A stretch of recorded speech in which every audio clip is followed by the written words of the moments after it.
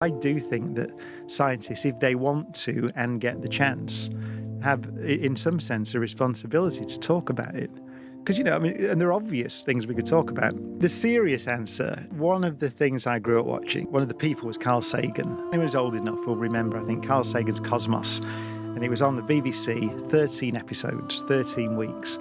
And there was very little science on television at that point, only 3 channels or something. Sagan presented astronomy, and he talks about astronomy in the solar system and the universe. Put it in a context, the context of our civilization.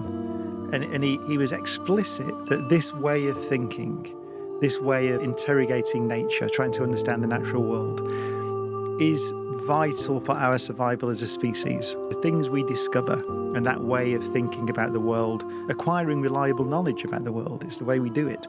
That's important. So I do have an agenda